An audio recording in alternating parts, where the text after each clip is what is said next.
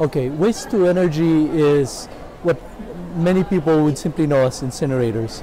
These are technologies that use high temperature to burn the waste and then try to use the heat from that burning to get electricity or other forms of energy.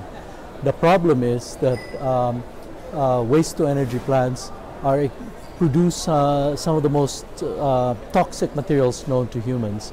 And so by using waste to energy, we are releasing these materials, substances which are called dioxins, that stay in the environment for hundreds and hundreds of years, that are toxic at very small concentrations, very tiny concentrations, and that can cause different types of cancers, different reproductive disorders in men and women, impacts on our children in their development, birth defects. All of these have been associated, linked to these dioxins at very small levels.